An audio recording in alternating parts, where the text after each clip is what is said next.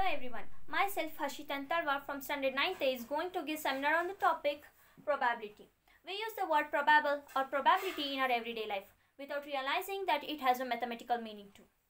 The uncertainty of the probability can be measured in many situations, which are the outcomes of random experiment and proceed towards finding the probability. Before going into the chapter, let us discuss about history of probability.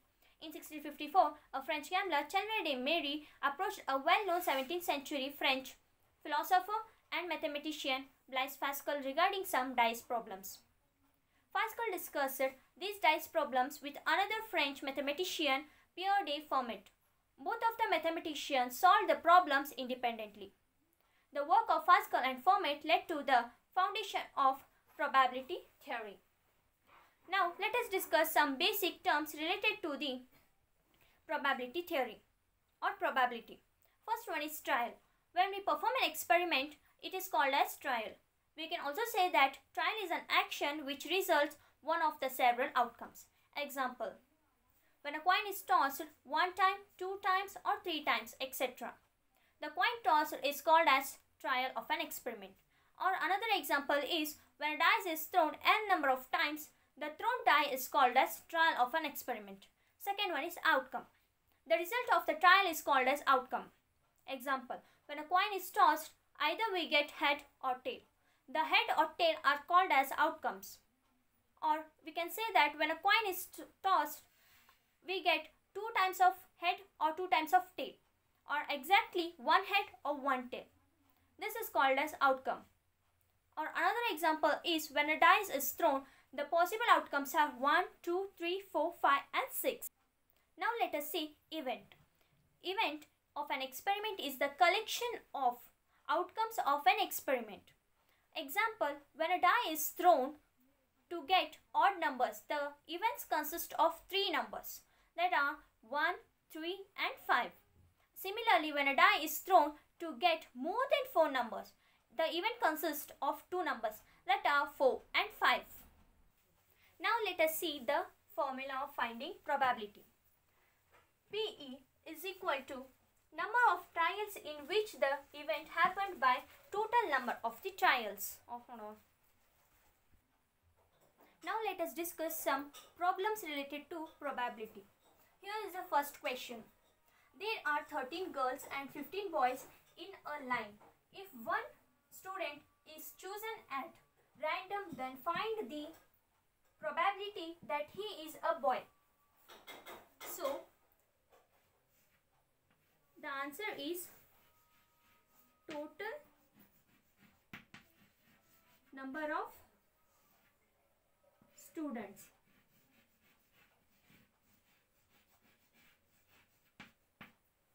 is equal to 13 plus 14. 13 plus 14 is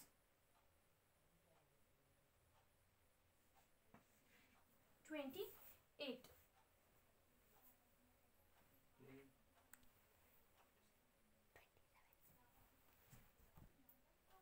Sorry, it's 15. 13 plus 15 is 28. So, number of boys is equal to 15. Therefore, probability of a boy is equal to 15 by 28.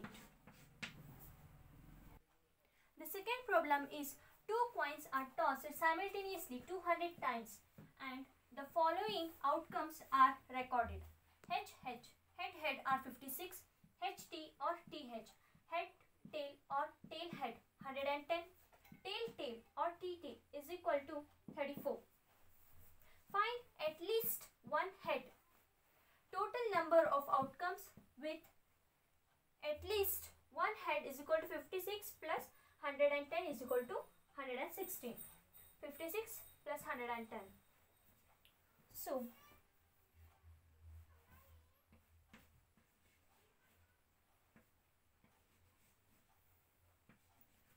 total number of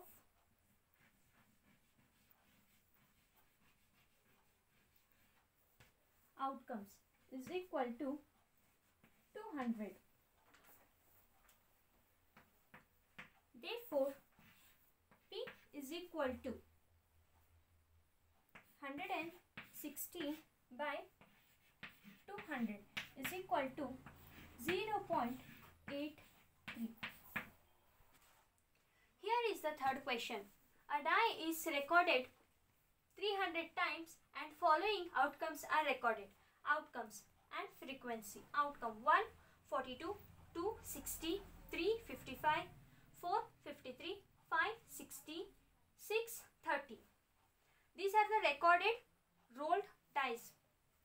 Find first question, more than 4. Second question, less than 3. First question answer. Number of possible outcomes more than 4 is equal to 60 plus 30 is equal to 90. Here 5 and 6 are more than 4. 60 plus 30. Total number of times die rolled 300. So therefore frequency is equal to 900 by 300. 0, 0 cancel. 1 by 3 by 10. The total number of dice rolled is 1 by 10. Here is the second sub question. Less than 3. Number of possible outcomes to get a number less than 3 are 42 plus 60 is equal to 102. Here less than 3 are 1 and 2. So 42 and 60. Therefore probability is equal to 102 by 300 is equal to 51 by 150.